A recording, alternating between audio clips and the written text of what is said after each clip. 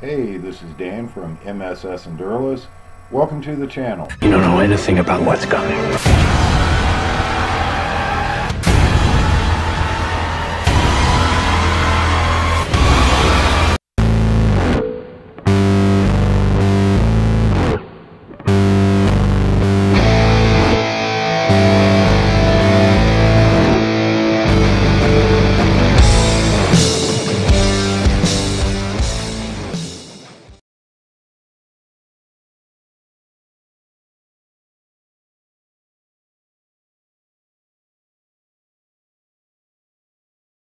And now to allergic reactions. Allergic reactions are reactions that your body have to snake bites, spider bites, ant bites. It can also be to products like soy products, monosodium glutamate or MSG, or peanut oils. Allergic reactions can stem from trouble breathing, hives can break out, airways can start closing down.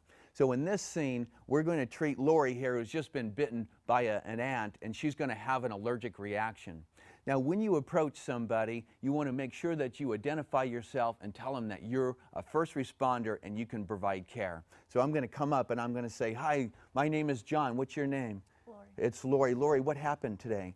I was working in a yard and I'm highly allergic to fire ants. And did you get bit? Yes. So if she said that she got bit, if you can find out what sort of animal bit her or insect, it's a good idea to go ahead and note that so that you can tell first responders or medical personnel what's going on here. So Lori's been bit, and we can see that she's starting to breathe really fast. So an allergic reaction, she could have shortness of breath, her heart rate can be picking up, she may have sweat building up around her brow hair. And then if you notice right here that she's got these red blotches here in her neck and on her chest here. She's having difficulty breathing, and these people that are having allergic reactions may be leaning forward or leaning over something to help them breathe. This is in one case where you don't want to really have somebody laying down because it makes it more difficult for them to breathe. So Lori's having difficulty breathing. We're definitely going to call 911 on this one. I'm going to send somebody to call 911, or I'm going to call 911 myself. And then I'm going to come back and treat Lori here. Now I want to know if she is on any medication.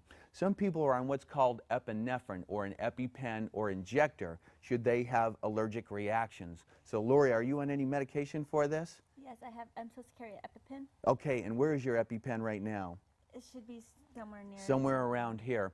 So if you can get to that epinephrine pen, you want to grab that right away. And here's the EpiPen right now. This particular pen here injects epinephrine through the leg into the skin here. And the way this works is it's usually in a plastic case. And what you'll do is you'll unscrew the end of the plastic case. It could be yellow or orange. You'll drop the pen out and pull the back piece off. When you pull the back piece off, this will release that injector right there, and I can go ahead and inject this. Now you want to make sure that your state and local laws will allow you to assist Lori in administering this medication. If you're not allowed to administer this medication, she's going to have to help herself. So if you can hand her this pen and have her administer it herself, you should do that. If your law allows you to do this, you may assist your victim in doing this. So the only thing I can do right now is put her in a position of comfort, sitting down so she can breathe like this. We've called 911, and I'm going to take this epinephrine pen, and I'm going to go ahead and inject epinephrine into her leg. When you push it in, it's going to click, and you want to hold that for about 5 to 10 seconds. After 10 seconds, pull the pin out. The needle will still be exposed. You want to put it back in the plastic case and screw the lid on there, and make sure that that stays with Lori so that when she goes to the hospital, they know that she's had this epinephrine administered.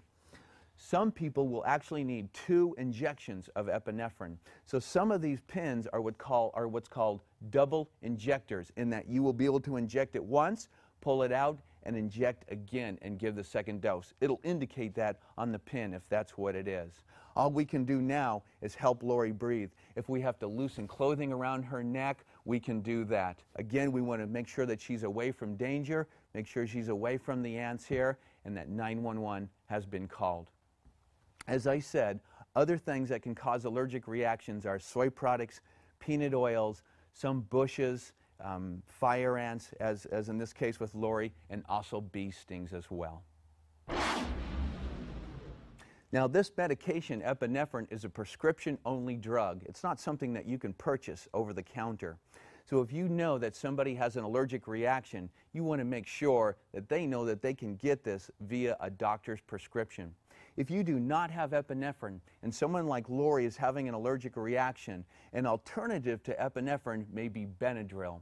We use liquid Benadryl because it absorbs in the body faster.